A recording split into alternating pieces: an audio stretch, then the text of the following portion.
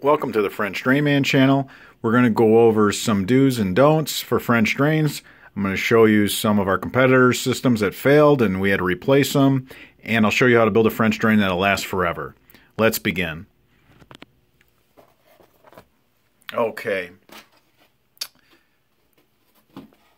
Here's a failed French drain that we did not install. None of our systems fail. A stone gravel French drain will last forever. A French drain that's installed correctly will last forever. Simply put. What happened here is they didn't use a geotextile fabric to separate the stone from the subsoil. So you can see the stone and subsoil migrated into one another. You can see that pipe is just plugged. The inside of that pipe is not plugged. It's plugged externally. The water can't get through.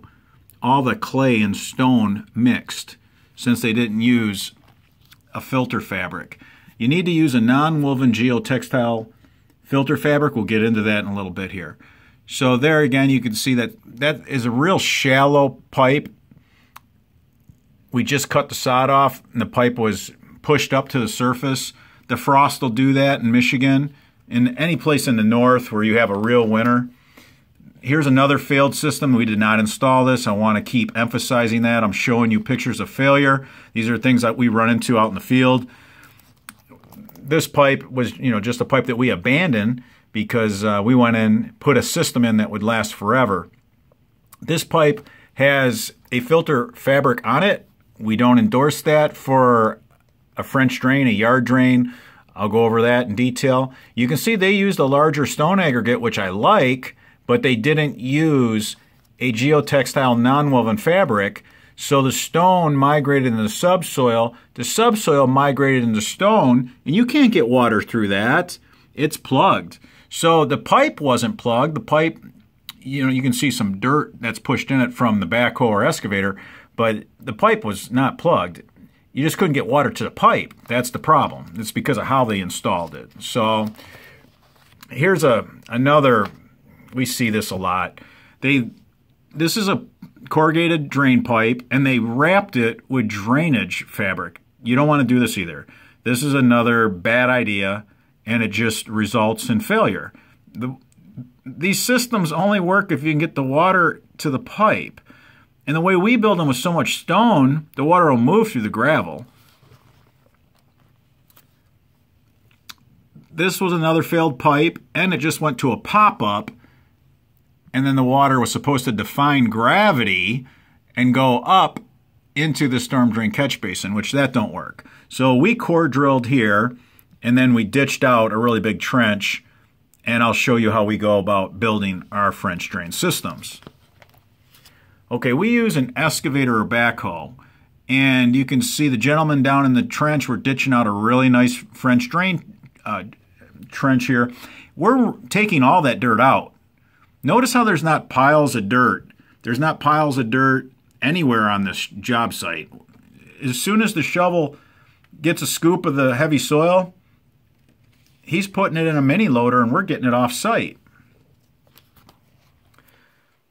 Here's another example. You can see we have a spotter in the trench. He's looking for sprinkler pipes, and he's also taking topo readings with a laser level to, he's got a transit on site on a tripod, and he's communicating with the operator. Now look how clean that is. We're taking all the dirt, we're scooping it out of this trench, we're putting it in this mini loader, and we're carrying it out to the front to dump trucks. Now compare these other methods. They bring in a trencher and look at the damage they do.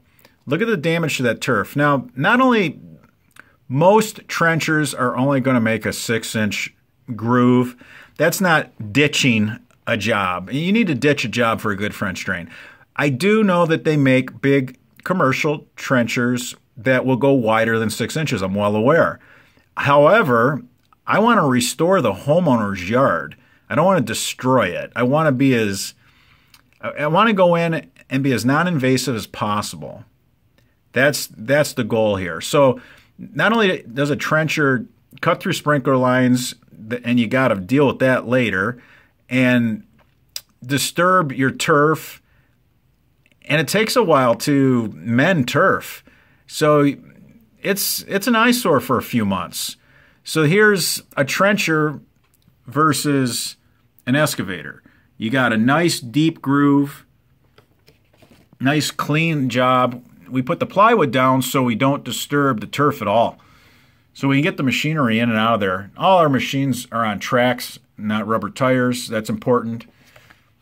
Okay, so a lot of people ask, what's the difference between a curtain French drain and a perimeter French drain? And these pictures here will help you out a lot. We were able to get these pictures when the leaves finally fell off the trees. It's late season right now. And that's a perimeter French drain because it follows the fence, the property line. Now, a curtain French drain would be around the house. So it'd be up tight to the house and go around the house. That's a curtain French drain. So the way you build them is the same. It's just when people refer to a curtain drain, they're referring to going around the building. When they're referring to a perimeter French drain, they're referring to going around the property. So a perimeter French drain will catch all your neighbor's water that's coming into your property, which is a problem for a lot of people. This makes for happier neighbors right here. Just put in a French drain. And then also all your own water that runs to the back of the lot. And we take it either to a waterway or a storm drain catch basin, whatever there is. We'll get the water out of there. Another great shot of just how neat and clean. You don't see a big pile of dirt anywhere. We take all the dirt out. You don't want to put any of the dirt back in. That's key here. You don't want to put any of the dirt back in. You want to put all stone in. Now you can hardly see it, but here's the turf. We cut the turf off with 2.5 inches of root and just laid it to the side. That'll go back in over the system. I'll show you that later. But look at a trenching method. Look at how much damage that is doing. What a mess it's making.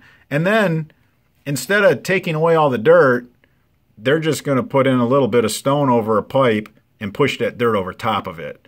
Now, if you have poor percolating soil, putting that same soil back in is just going to plug the system. Now, the homeowner will think that it works initially because there's so much air.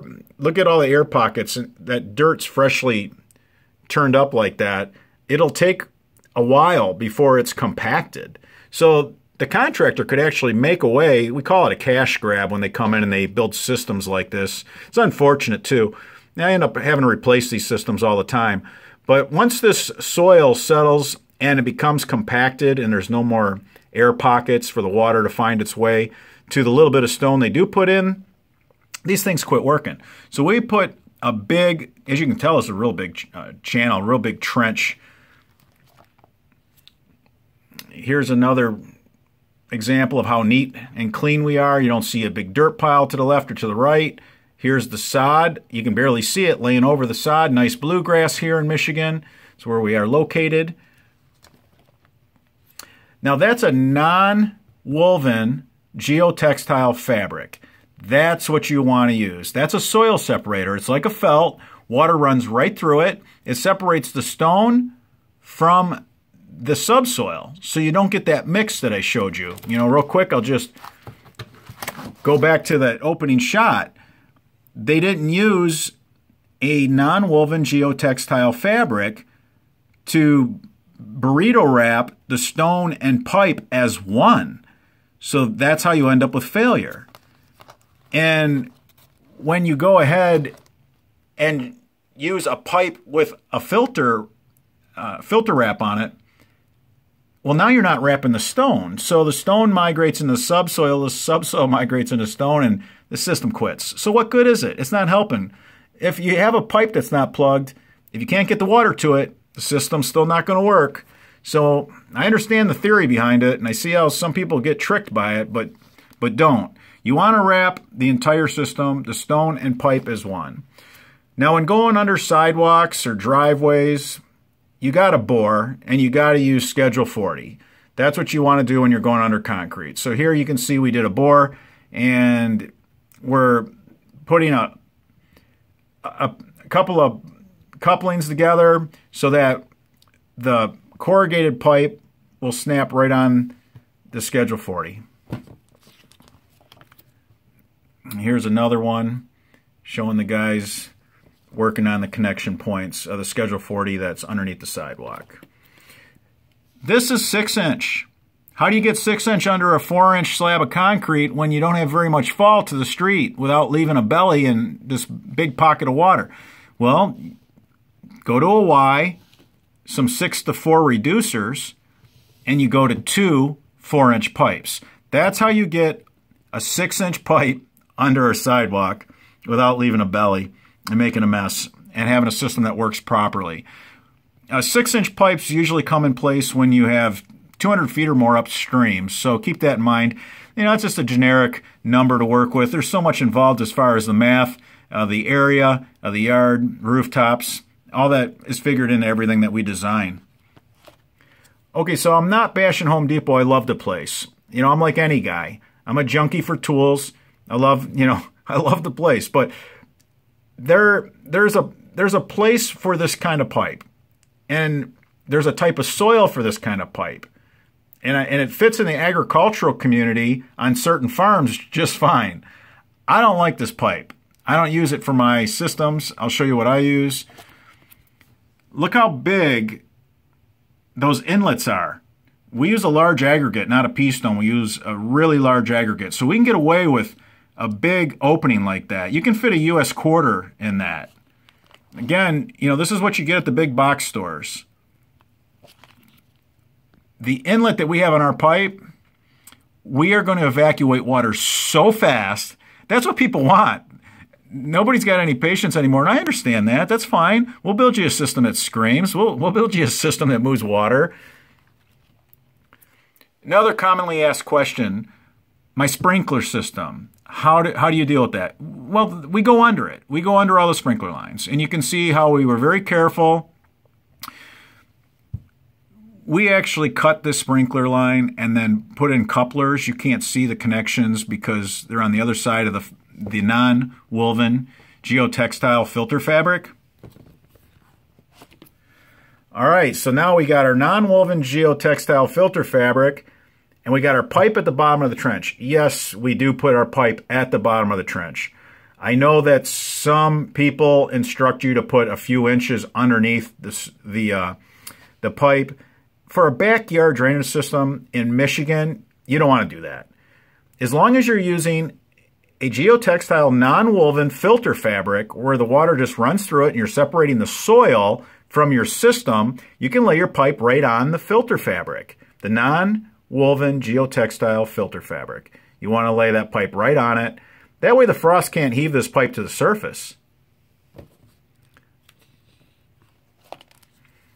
Here's a bigger system. You can see there's 2 4-inch corrugated pipes in that system at the bottom. You can see the non-woven geotextile filter fabric. Going back to these failed systems, they didn't wrap the stone with the pipe. They just put a wrap around the pipe. That's why it failed. These always fail. That's how you want to do it. Wrap your stone and your pipe as one. This black non-woven geotextile filter fabric, that's what you want to do. This is a backyard where the swale went down the center of it. So water would always lay in here. You could always tell when somebody's had a water problem for years. This was a situation where they had water problem for the past decade and finally found us and we helped them out with it. How you can tell, we have beautiful bluegrass here in Michigan. So when you see grass like that, that means there's low oxygen. That means saturated soils. And it chokes out the bluegrasses, and these undesired grasses can actually grow in those conditions, and that's what you end up with. So when we finished the system, they went ahead and hired a company to come in and cut out and remove all that turf and put in some new bluegrass. Here's a great shot showing you just how thick the sod is that we cut out. We take 2.5 inches of roots. You can see those slabs of turf, nice bluegrass. You can see the large aggregate that we're pouring into our French drain system. This one is running out to the street. This one did go under the walk. Nice and clean. We take the non-woven fabric. You can see a staple, we staple it. Done. It's wrapped. It's a burrito wrap. It's what we call it in the industry, the building industry. So the stone and pipe is wrapped as one. There's one more piece of sod that goes in. These pieces have already been set in place. So tell me, would you rather have this, or would you rather have, well, this system here is 18 inches. Everything's spec'd out to handle the task at hand. So people always ask how wide and how deep. They all vary. It depends on the application. So here you see a system's pretty wide, 18-inch wide. And I know this system happened to go, this particular one went 24 inches deep. Okay, so what is with the duct tape? I'm digging up these systems and having to replace them. I'm going to help you guys out with that. Show you the right tape. You want to use a PVC tape. It's known as a tile tape. It's PVC. And it's super, super stretchy, super sticky. Look at that. Look at that. You can see it's watertight. You can see how it just forms right to the shape of the pipe. You know, the manufacturer says this material is going to end up lasting 200 to 500 years. So this is, don't use duct tape, don't use silicone, use tile tape.